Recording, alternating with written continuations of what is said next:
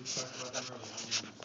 Well, they're very dangerous, and I think it's one of those games where you have to make sure that you make them work very hard for their points. If you let them get in transition, you let them get a few second chance points, you let them get some points off of some turnovers, you let them get comfortable shooting the basketball from the arc. Obviously, they're a very explosive basketball team. Give them credit. I thought they stepped up and took advantage of those opportunities. But at the same time, I certainly wish we had done a few better things, certainly on the defensive end, to make them work harder for the baskets that they got. More questions? They scored about well over your defensive average tonight. But, we don't really look at necessarily the defensive average as much as we look at a defensive field goal percentage. I mean, different games, different teams play different styles. We don't get hung up as far as, the amount of points actually scored as opposed to, defensive field goal percentages and just our efficiency on the defensive end. But certainly, giving up over 40 points at both halves tonight was disappointing. I mean, we wanted to, we knew that that's something that, they're very explosive, and, you get the game that high up in the scores. They got a lot of guys that can certainly put points on the board, and I thought they did a good job controlling the tempo all night long. They did a good job in Holland in the first half. Yeah, I mean, but other guys were scoring, and that's what makes them dangerous. Certainly, I mean, you look in their box score, they got 5 different guys in double figures. I mean, that's what makes them dangerous. They have incredible balance. They basically have 5 guys you got to guard on the floor all the time, they played tremendous all night long, and certainly that's the potential that they have to be able to play at that level. End of the first half, Ted, it was tied 30-30, and then he went on a 10-2 run to close it out, and that certainly didn't break. Oh, I thought that was huge. I thought we came into that last time out, and we wanted to finish out the half with great energy. I think they had a couple of transition baskets in that sequence, and maybe an and one as well.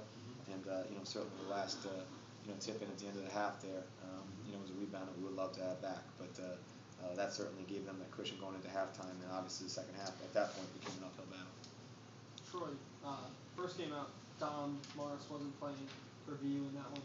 How did he change the game a little bit for you? That first game you held VU to 10 points or less in the paint. Today he had 12 and was really attacking you guys in the paint. Well, he gave us a different look. I mean, we didn't, like you said, we didn't see him at our place, and we didn't know really what he could do. Because, we knew on our scouting report what he could do. He's a great shooter.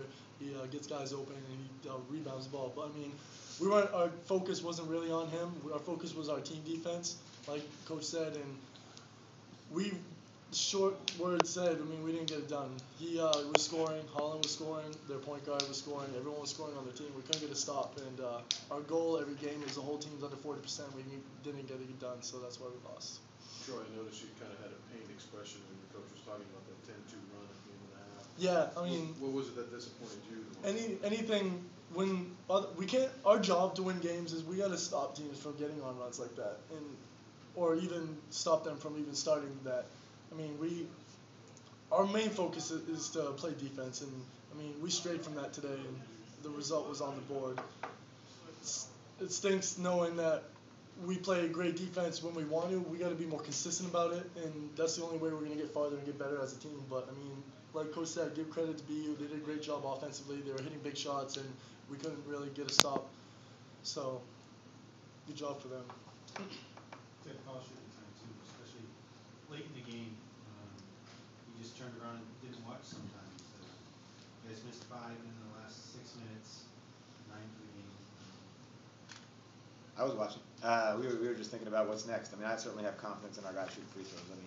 Unfortunately, we didn't shoot them at as high a level as we're capable of shooting them tonight. We missed a couple in that stretch, but I have confidence in our guys shooting them. We were, I wasn't. It was just more about just thinking about what's the next play, what we're going to do on this defensive sequence, and certainly in those situations, when you're going to be setting up some pressure. Trying to get back into the game. Obviously, those are critical situations just to try to come away with those points, not just for the points aspect, but be able to set up and do some different things in the defensive end. Like I said, our guys are usually very capable free throw shooters. As I'm looking into this, I recognize we didn't make as many as we would like, and I remember a couple of misses down the stretch. But that's for the most part, we've been pretty good in that area. John only scored 8 points up in Orono, 24 in this one. Was it the other guys sort of getting him more involved in opening up opportunities, or did John just do something different in that second half that John could do? Probably a combination of both. I mean, I think certainly the other guys stepped up and played good. I don't think our defense was as good as it had been back certainly in Arnold. I think we played a better defensive basketball game up there. Like I said, give them credit. I mean, they're an explosive basketball team. I thought they got a few easier baskets out in transition and in a couple of those situations that they didn't get up in our place. And you know, he's an explosive scorer. I mean, 2,000 points. I mean, who does that? That's a lot of freaking points, you know? So, you know, give the guy credit. I mean, it's not like this is the first game he's come in and done that, but at the same time, you know, it really is obviously something that always going to these games trying to slow him down. You know, for him to get to the free throw line 9 times, that's a lot. You know, we really wanted to keep him off some of the areas where he does score, but he scores in such a variety of ways. You know, he makes it very difficult to play against. Didn't help having Raheem and foul trouble. Nope, it didn't. I mean, defensively, or what does it hurt you more on which end of the court? Well, you know, we're very confident with Andrew Rogers. I think Andrew did a great job. I mean, and so, you know, I mean, we feel like that's a guy that we can always go to, but, you know, certainly Raheem was a guy that causes problems for the defense, and, you know, when he got back in the game, I mean, you know, for him to, you know, score 13 points in 17 minutes, I mean, I thought he did a good job towards the latter part of the game attacking the basket. But yeah, it hurt, and there's no question it hurt us having him in foul trouble, and, you know, a couple calls that, you know, probably could have gone either way, but, you know, they were, you know, it got him out of the flow, no question. Any more questions? All right, thank you guys.